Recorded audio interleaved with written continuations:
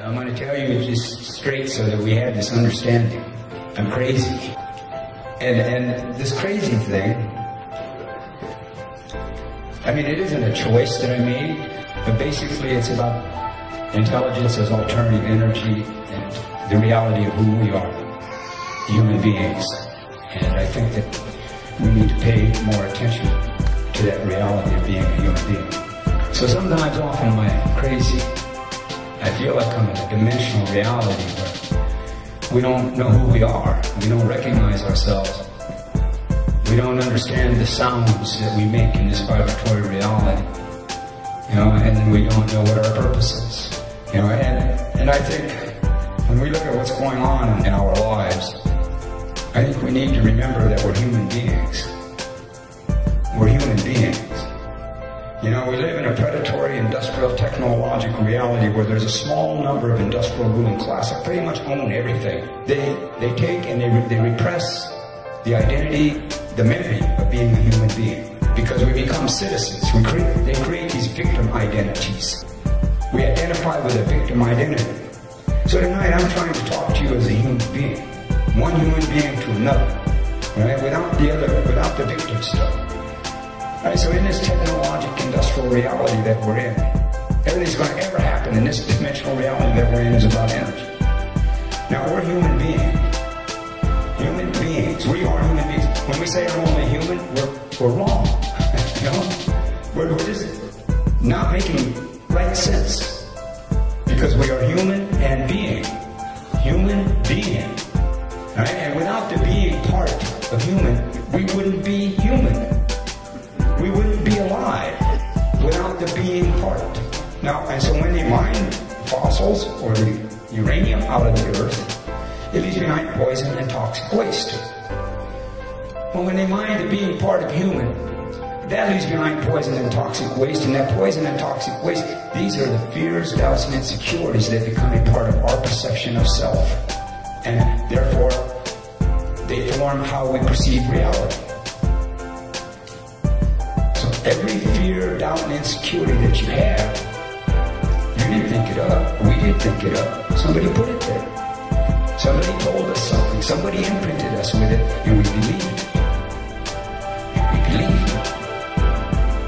Now, the power of our intelligence. We create our reality every day. Every day we create it because it's how we perceive. Now, the power of our intelligence. Have you ever had the experience of feeling powerless? And while you're feeling powerless, how bad can you make yourself feel? And how does that affect the people that you interact with? It's not about not having power. It's about not understanding power. But we have power. Now imagine if that power, the power we have to affect others through our negativity and our self-doubts, now imagine if that energy, that power was used clearly and coherently. See what kind of effect that could have. Because everything is about energy. And energy flows. When we think, we project electromagnetic thought. Now part of this mining process that happens is to take the human being and stop the human being from thinking, to replace thinking with believing. Get the human being to believe that believing is thinking. Now when you take the energy of thinking, which is supposed to flow, and you put it into the energy of believing, well see, believing is like a cage.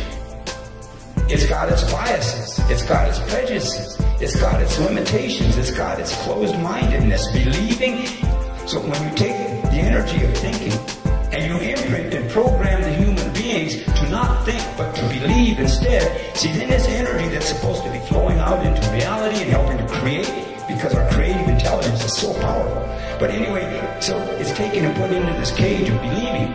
See then, so the energy's got nowhere to go. But it's energy, it has to do something, so it stresses and it builds inside. And because it's not really thinking energy, it's believing energy, it increases the fears, the doubts, and the stresses that become a part of the human being's life. And then the human being does not see clearly or coherently, does not think clearly or coherently. The human being now starts to make emotional decisions rather than thought out, clear coherence.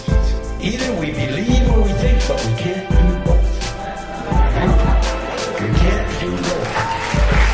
And there's danger about believing, so we need to be careful about how we use that concept, that word, believe.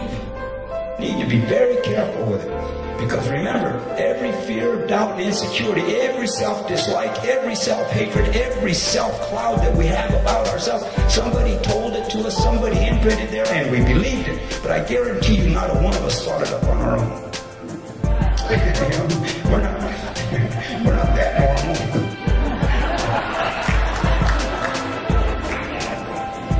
So whatever's going on, that industrial ruling class does not want us to think.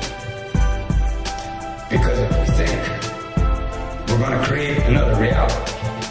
We're going to create a reality. So we need, but in order for us to have all that happen, we really need to identify ourselves as human beings again.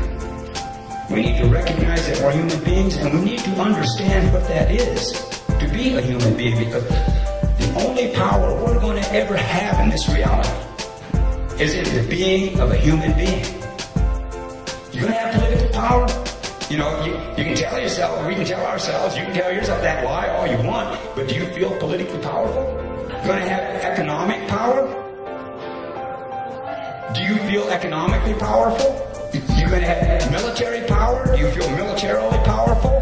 Because part of this sleight of mind trickery, see, we've been imprinted to believe that external things are power. See, so if we believe accumulation of money is going to make us powerful, or accumulation of political votes is going to make us powerful, or accumulation of military access is going to make us powerful, see, then we'll never recognize the reality of ourselves in relationship to power.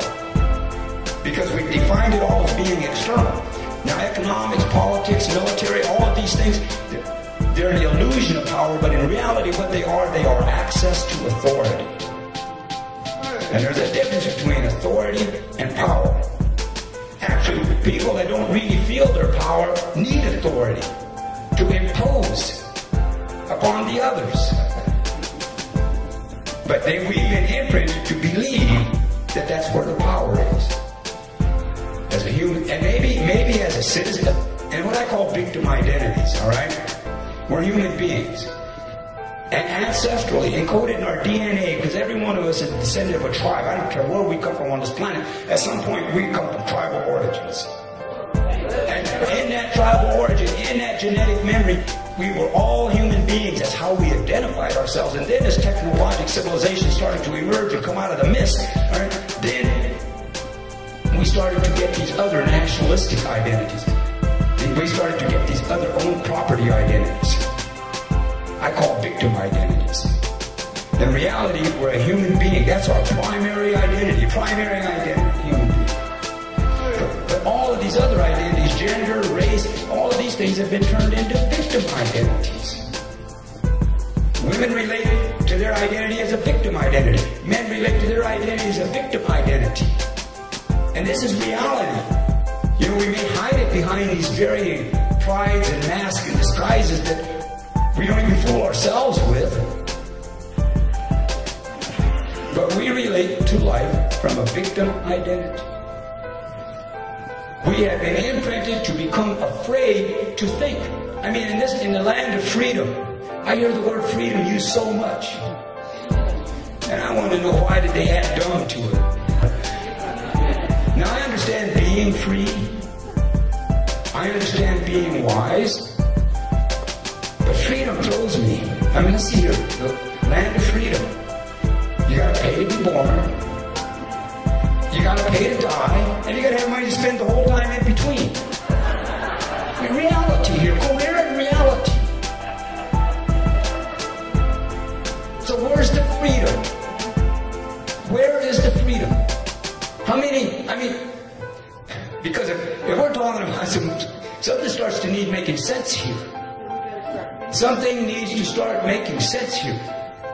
I trust as human beings, if we recognize that we're human beings and we respect our creative intelligence, we can make sense.